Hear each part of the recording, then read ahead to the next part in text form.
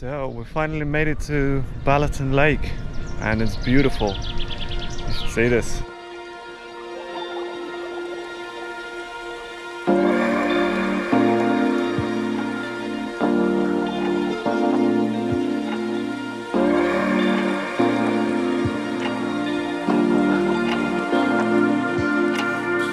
Welcome to Balatonfured. The small charming town is located on the northern shore of Lake Balaton and is a very popular holiday destination in Hungary.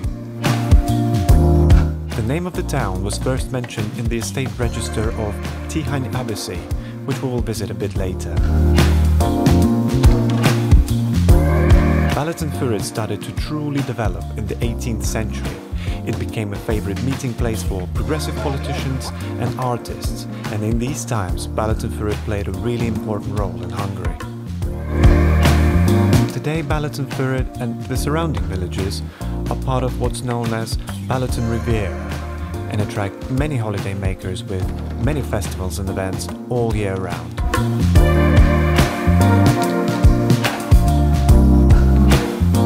As you can imagine, there is no shortage of water activities here.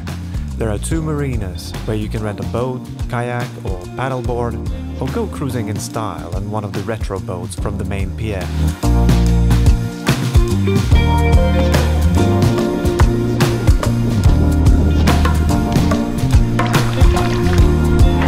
But if water is not your thing, don't worry, there is plenty to do and see on the dry land.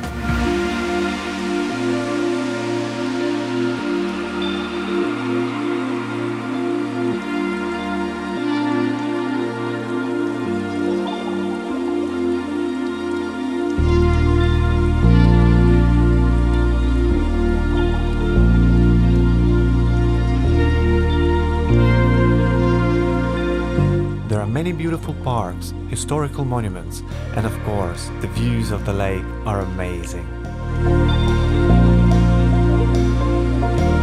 The Tagore promenade is a short walk from the pier, and here you can find a lot of nice cafes, bars, and restaurants.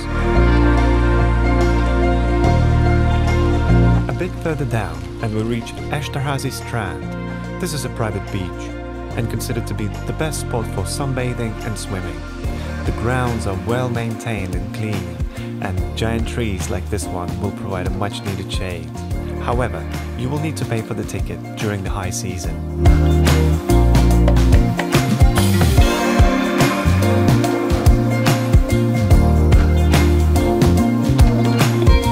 The State Hospital of Cardiology on George Square dates back to the 1870s and is the largest cardiac rehabilitation center in Hungary.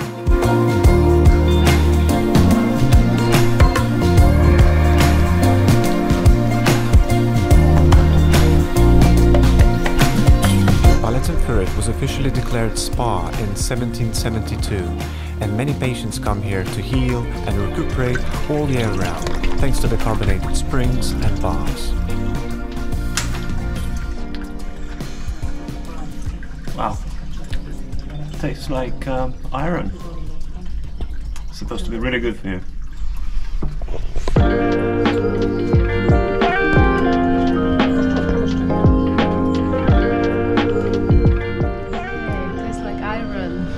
Loving it. There are many national monuments, important buildings, and numerous traditions that come from that era. For instance, the first Anna Ball was held here in the Horváth mansion in 1825. Now, it's the most important social annual gathering around Lake Balaton. The first ball was organized on the day of Saint Anna, July 26, 1825, by Philip János Horváth, in honor of his daughter Christina.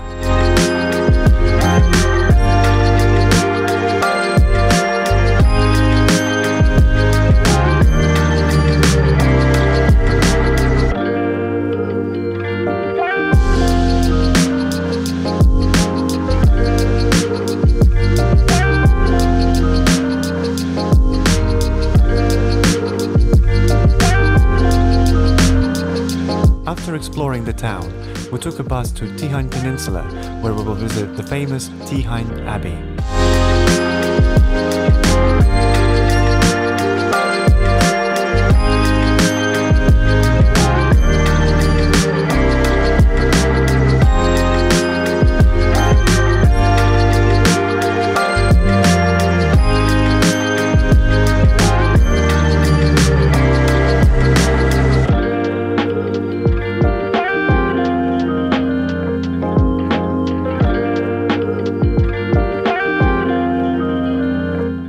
Tihany Abbey is a Benedict monastery established in 1055 by King Andrew I of Hungary.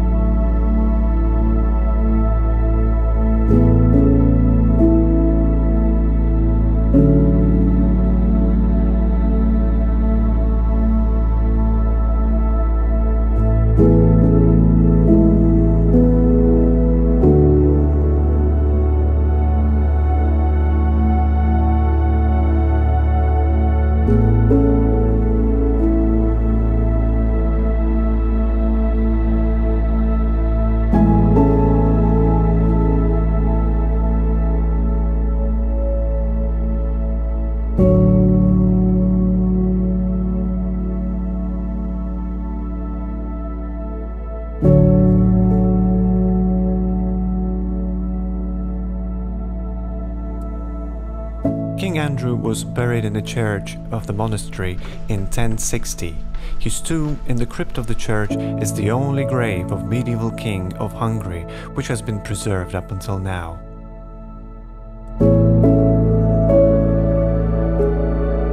The oldest written words in the Hungarian language can be found here in the establishing charter of the abbey, dating back to 1055.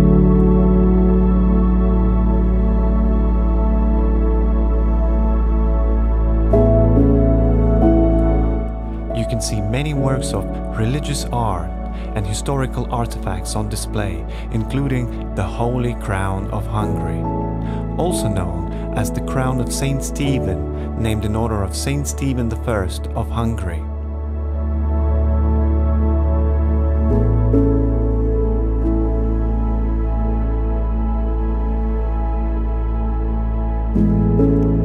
Due to its excellent location, the abbey has an amazing view of the eastern corner of Lake Balaton, as well as the south shore.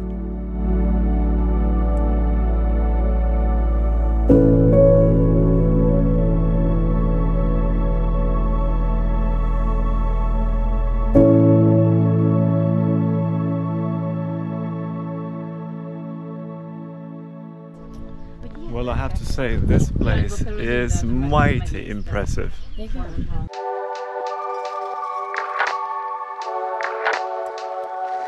After taking in incredible panoramic views from the abbey grounds, we went to explore the village.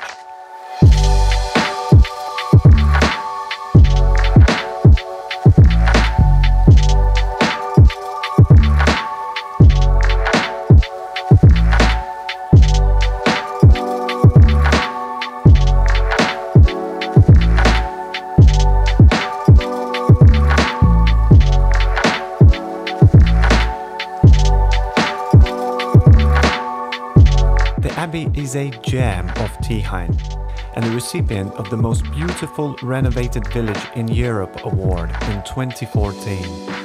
It's a charming small village with nice restaurants and many shops.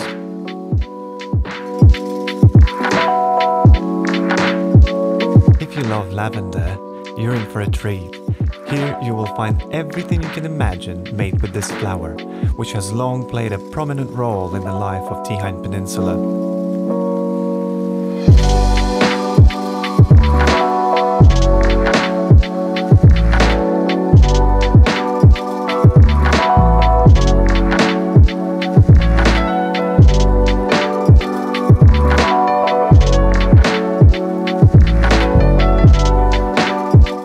Thoroughly enjoyed our time here at Lake Balaton, but it was time for us to pack our bags and head back to Győr, where we will catch our train to our final destination, Budapest.